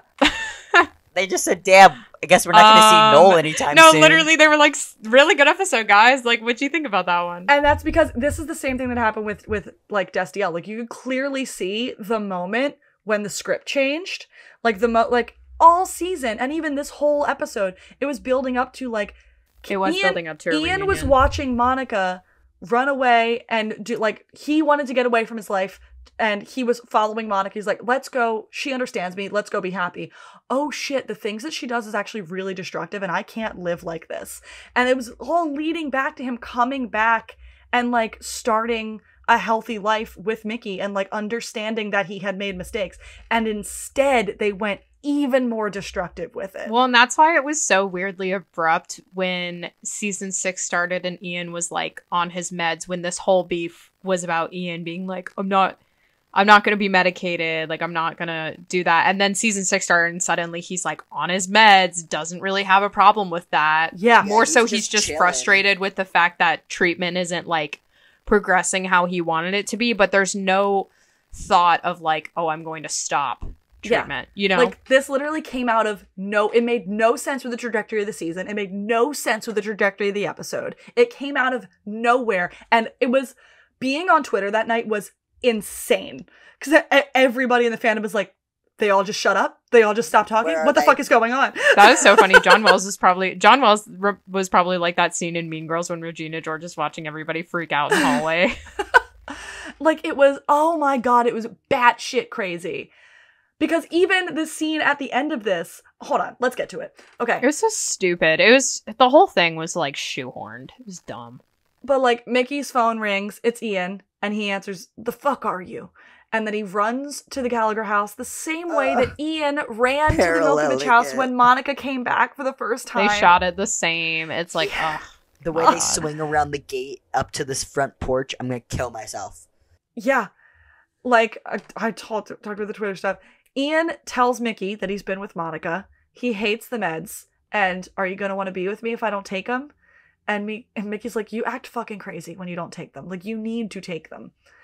Right, he's like, it's not about me, it's about you. Yeah, like, you almost took your sister's head off with a bat. Like, I don't know what you want from me. He's like, I can handle it, I can do whatever, but, like, you are hurting yourself. Yeah. And then Ian says, you used to love me, now you don't even know who I am. I don't know who I am half the time. This is the whole script of the scene. And Mickey says, he says to Mickey, you don't owe me anything. And then for the first time to his face, Mickey says, I love you. That's like, he said it on the phone. This is the first time he ever says it to his face, is in this scene. He says, I love you. The way you said it, stop. Yeah. I love you. His like voice breaks, and it's like, he really does put like serious emphasis on that. His eyebrows go up. He's like, his like voice is like shaky. It's like intense. Yeah. And then Ian asks, what the hell does that even mean? And Mickey says, it means we take care of each other. Ian says, I don't want you sitting around worrying, watching me, waiting for me to do my next crazy shit. And Mickey just barrels on and says, it means thick and thin, good times bad, sickness, health, all that shit. And Ian asks, oh, you going to marry me? We're going to go down to the courthouse in some tuxes like a couple of queens? And Mickey's like he said that to hurt Mickey. And Mickey goes, fuck you. And Ian says, no thanks, I already done that. Like, oh, God. Not even funny, not even a good comeback, to be honest. Didn't laugh. I'm getting like war flashbacks from this right now. But it's also like, season 3, Ian would have eaten that up. I'm sorry. Yeah. Season 4, Ian would have eaten that up. He would have been like, so you want to marry me? Like, okay, where's the ring on my finger? Where's my ring, girl? Mickey asks, the hell is wrong with you? And Ian says, too much. Too much is wrong with me. That's the problem, isn't it? Too much is wrong with me, and you can't do anything about it. You can't change it. You can't fix me because I'm not broken. I don't need to be fixed, okay? I'm me. And then it's dead silent. And then Mickey goes, this is it. This is you breaking up with me. Like, fuck. And like, even when he said, like, even in that conversation, the first time I was watching the scene, when he said that, I was like, what the fuck? Where did that come from?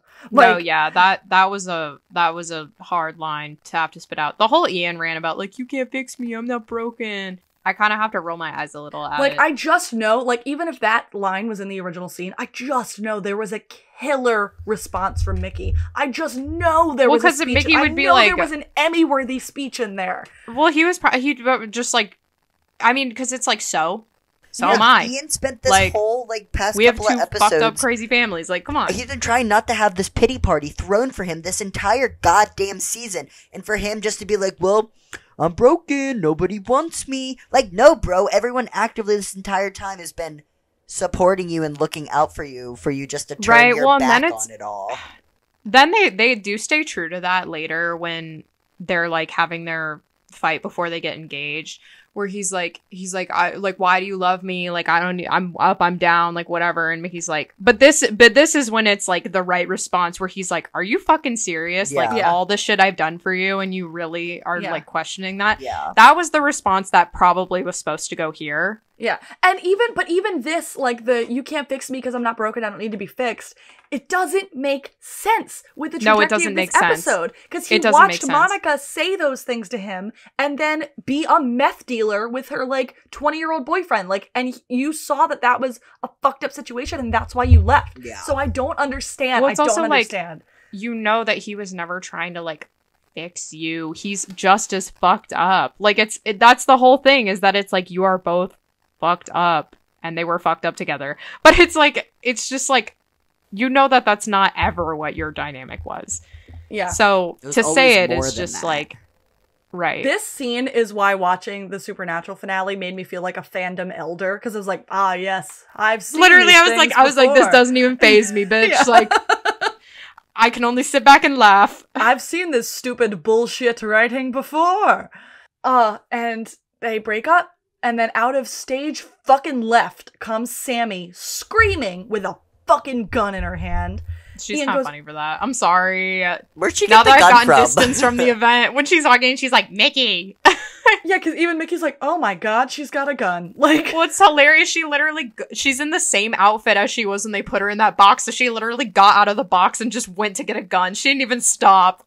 And then inside, Fiona and V are in the kitchen. And Fiona goes, you think I'm a bad person? And then gunshot. Like, right, it's like, yeah. I'm sorry. Yes, you are.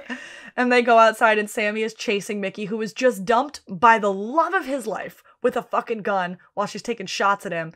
And Fiona and V come outside to Ian, and Fiona's like, oh my god, Ian! And then she's like, what the fuck is going on? And he's like, Mickey tried to kill Sammy. Sammy's trying to kill Mickey. Something about her being in a box for a week. And like, even him coming back to the backyard and like acting like that around them doesn't make sense with what just happened up front.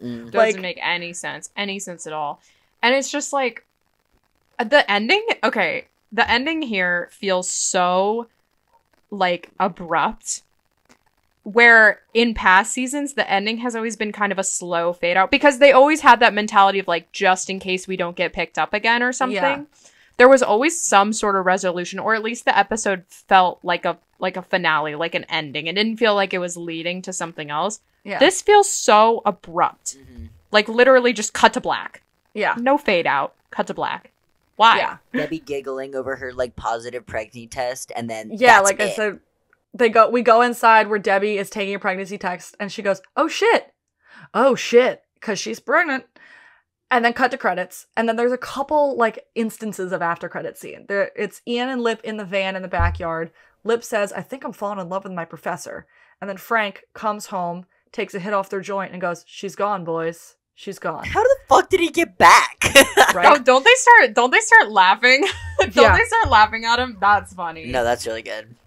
And then to Juvie, where Carl and Chucky go head to head in Juvie with their respective gangs. And then that's it. And the credit song is Going Out Fighting by Minutes Till Midnight.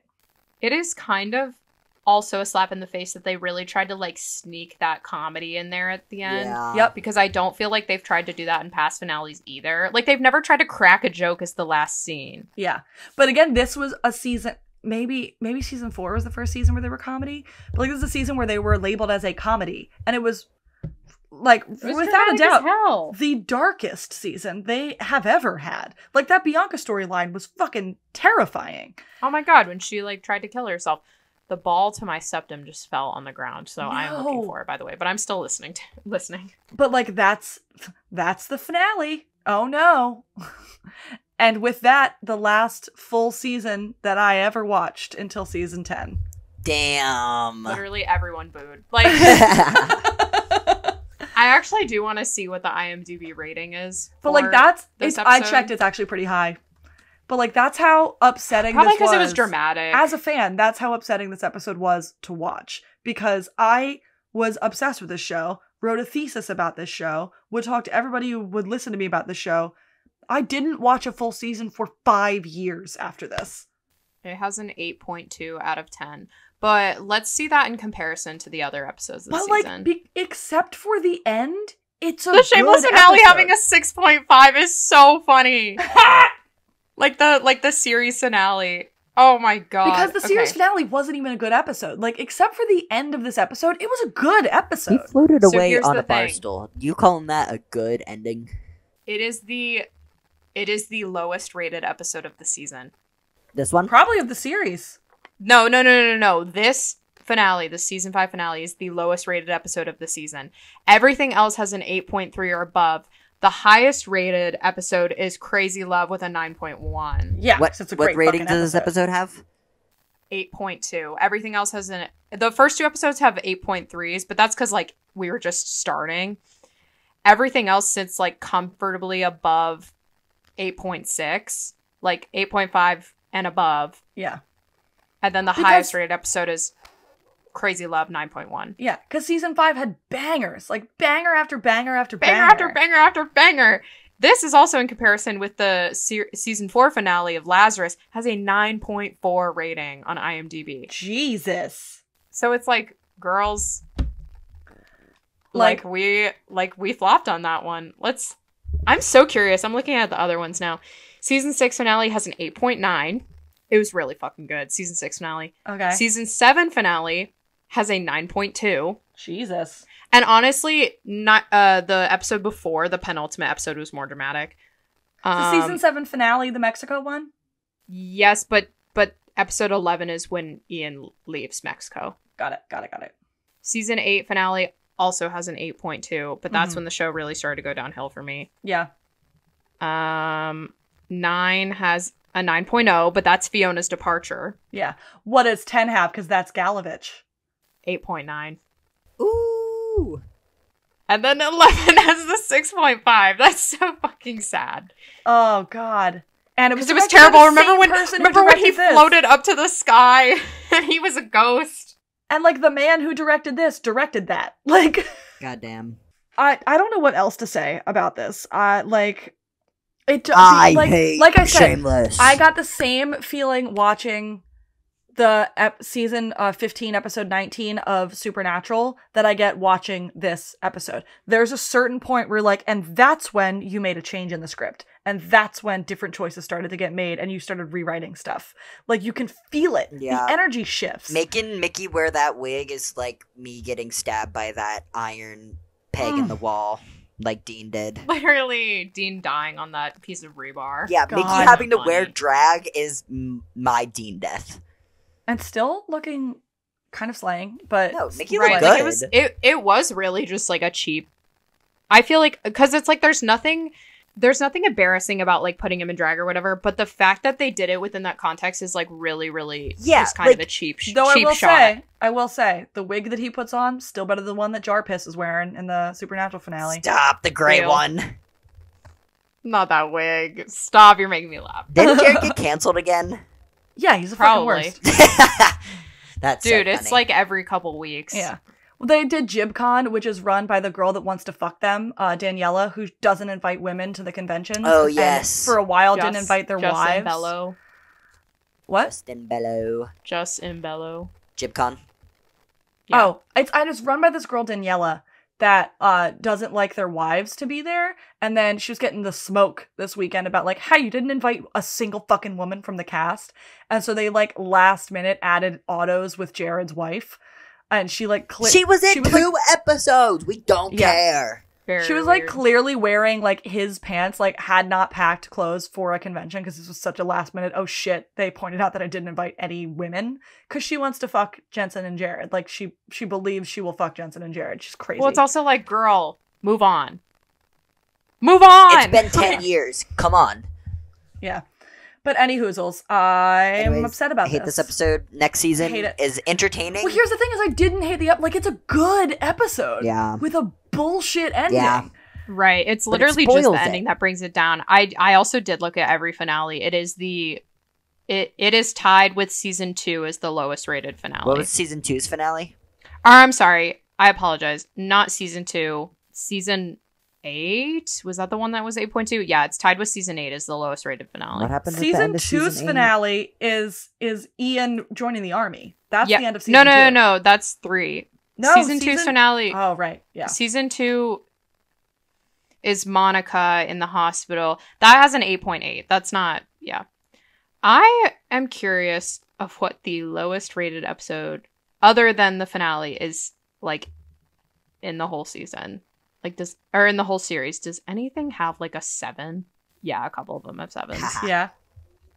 Season 10 has has lots of 7s. Season 10 does not have a lot of great episodes. Season 9 has a couple 7s.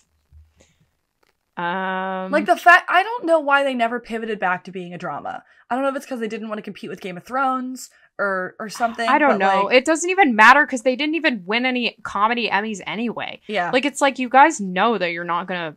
Joan is the only person from the show to ever win an Emmy.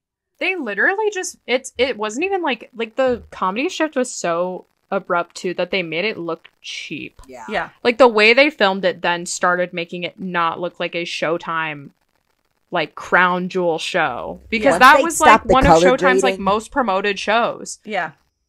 Oh, speaking of shows that have great ratings, it's the like press embargo on The Bear. It has been lifted. It just lifted. It just lifted. And you know, the lack of scathing, oh my god, season 2 flop reviews is astounding. Like, this is gonna be an Emmy fucking season. This is gonna be a batshit crazy. What do you mean? What was that term you meant that it was released or whatever? So like the press gets to see the episodes early. Oh, yes. But they're not allowed to release their articles until a certain point before like the release. It's like a couple days before the premiere because they bring hype to the premiere. And that is normally when like if something sucks, like that's when the embargo gets lifted, that's when it happens. That hasn't happened, which means it's going to be a great fucking season. I'm so excited. I watched the Jennifer Coolidge Jeremy video. That was the awesome. Actors on Actors. And I saw they were talking a little bit about what this next season will entail, and he did say something that kind of stuck out to me is that we did notice in the promo that there seems like he is like meeting up with someone that he might have had a past relationship with or whatever, but he says in the interview, I don't know if it was like picked up on, but he was like, yeah, he tries it, but it doesn't really work out that well. So at least we know we're not going to be bombarded with this like Carmy girlfriend huge annoying storyline this season, because I love the show being versed in what happens in the kitchen, not what happens outside of the kitchen. I agree. The only like possible relationship that I think I would accept would be Sydney and Carmy. Yeah. I don't want that. I'm sorry. Yeah. We agree to disagree. That's the thing is I'm like, I wouldn't say I want it, but if something has to happen, I would like it to be the two of them. Yes. I do like the concept, like, in a show that is, like, about rebuilding yourself, of, like, an old girlfriend coming back to being like, I knew you then, let's meet you now. Like, of at least the character getting to see the contrast in themselves. Mm-hmm. Like, am I the person that you knew back in the day? Have I changed for the better? For the I like that dynamic with that kind of relationship. I mean, it is just interesting that they have that, considering that Carmy does say himself in that, like, monologue that he, like, never had girlfriend, like, never dated, didn't have time for anything except cooking. So it's like, because she could have been, like, the girl that got away, like the high school crush, the girl he never, like, went after, that they were always, like, maybe they were always dancing around each other, something like that. But Shinola also has her show coming out soon, right? Yeah, the one we all thought was dead in the water. Yeah. Because I saw the because it's got Mark Paul Gosselaar in it, and he's, like, network TV king. But no, because I did see the promo picture for that, and I posted it on Twitter, and I was like, Motherquake 9.9 on the Contra scale. Like, on the Contra scale, because she looks so good. I do think Steve's show got canceled, right? It did. Yeah. Well, a shit ton of shows got canceled. Well, dude, also the CW, of the writers' strike. The CW purged everything and are investing in a already produced and complete show about Jesus. Because they killed. Okay, stealing the righteous gemstones fire. No, it's like a man who plays Jesus. Yeah. So they killed. I know Walker ended, but they had, like, the Walker, like, prequel. Independence got killed. So Winchester's is done for already? Winchester's is done. Gotham Knights is done. Oh, poor Misha. They literally canceled everything except Walker, and that's for an abbreviated final season.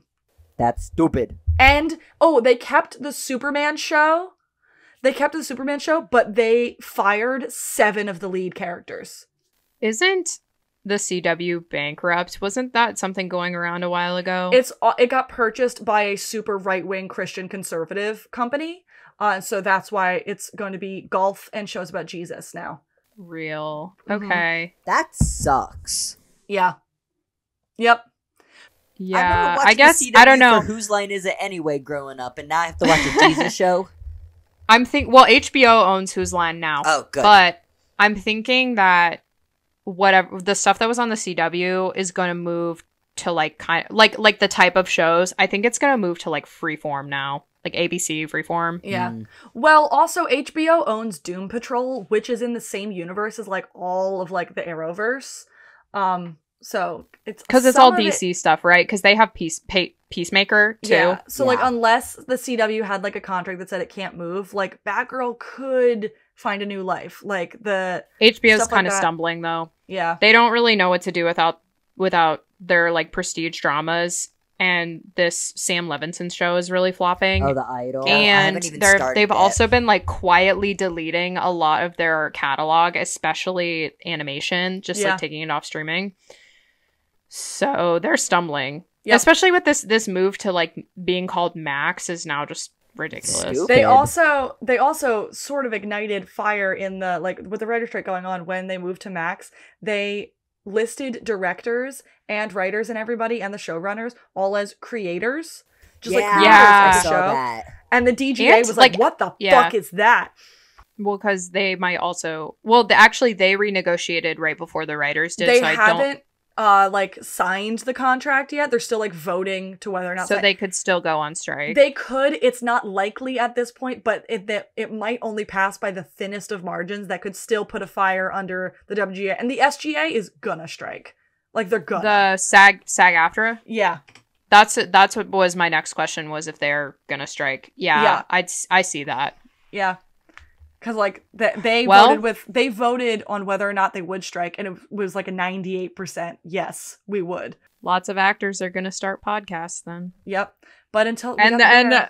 This is important is going to go on tour, probably. Woohoo! When I pull up to the show and sit in the front row. We got Shinola's new show soon, I think, and then we've got The Bear. So excited. Cameron's just thriving off of his video game that came out a couple months ago. And good for him. Yeah, it's actually doing really well. Dude, the fan base for it is awesome. Star Wars is they're diehard. really strong for him. Except Mandalorian fell off quick, but like the game, his fan base is that good. fucking commercial with him and Mark Hamill always shows up for my YouTube videos, and it's so funny and so good. I just know that he found out he was going to do that with Mark Hamill. Was like, no, but I'm in a Star Wars thing and I was the Joker. So what the fuck are you talking about? That I'm going to meet Mark Hamill? Like, I just know he was geeked. I feel it in my bones. He's like, can we like get coffee or something? Can we hang out? Yeah, I could see him. See, I do really love that he got this, like, I love that we're just like talking forever now. But because no one has to pee. I do kind of have to pee. That's so true. Okay, I'll wrap it up a little quick. I do love that he got this like video game job because I feel like stunting and like very physical like work that you have to commit to. I feel like he's always been into. It feels like he loves a role where he has to like get in shape or like he gets more into character because he's physically doing what the character's doing versus just like I feel like he loves committing long term to a project. Yeah, so good for him. I'm glad that he gets to do this because he did all like the motion cap for this fucking video game, mocap, which means he had to do some of the stunts, and then he also did I was gonna say the vocals, the freaking voiceover. Yeah, I mean, learn how to use the lightsaber and all that stuff. Like, it's just, He also is not stupid and likes money, and Star Wars is money, baby. Oh, Star Wars is money. I also, in that, like, Jeremy Allen White thing, the interview, he said something about walking around Chicago and people yell, "Yes, chef," at him. And I was like, I love that he's getting this recognition for The Bear. He was also on a hit television show for a decade, also set in Chicago. Like, people are acting like this is his first big thing, like he wasn't one of the leads. Yeah, but what can you yell at him that's lip related? Like, I just mean like the general media being like, oh my god, Jeremy Allen White is a big star. I'm like, yeah, he led Shameless for like many years. He carried that show. Yeah. Him and Emmy like carried that show. Yeah. I mean, I was like, it just makes me crazy when people are like, oh my god, the guy from The Bear. I'm like, that's Lip Gallagher. I did love the tweets that were like, Jeremy Allen White, a native New Yorker, when he's asked to play a Chicagoan, and it's the video of it's like, I'm about to eat it up. Okay, so we've giggled it out because that episode made me sad. Now I'm hungry and I have to pee, and I'm gonna just commiserate about this fucking finale. And then, oh god, next season's gonna be interesting. I'm so excited for you, Amanda. Yeah, I'm pumped. Oh my god, we're going on like 2 hours now. Oh my god. Oh my goodness. Sorry, editing our longest Amanda. one in a while. This is a 45-minute episode, and we were like, what the fuck? Like, that was quick. Happy Pride Month, everybody. We love you all. Here's a long episode. I know we only do like one episode a month now, but we literally started recording season 5 a year ago. That's crazy. Shut the fuck up. No, we did it. Sorry. Who said that? Dude, we literally one episode a month. But then I think about how much stuff I've done this past year, and I'm like, yeah. But I feel like we've now wrapped up classic Shameless. Like, Shameless comes in waves, and like we've wrapped up classic Shameless, and now we're going into like a new era, new territory. It's like the next 2 seasons are like, it's still good, but it's not classic. And then after that, I'm like, it's the slow decline. It's boring. Yeah. Who knows? Maybe we'll watch like 2 episodes at a time at one point and be like, let's just get through this. Yeah. But I will at the same time, they're jam-packed, so they're still pretty eventful, even if the storylines aren't as engaging as they used to be. All right. Well, I'm looking forward to it. Yeah. And it's, we'll get to it eventually. And it'll happen. We've got 6, 7, 8, 9, 10, and then we do 11 again. We've got 6 seasons left, y'all. Wow. We've done 6. We've got 6 left to go. Yeah. It's happening.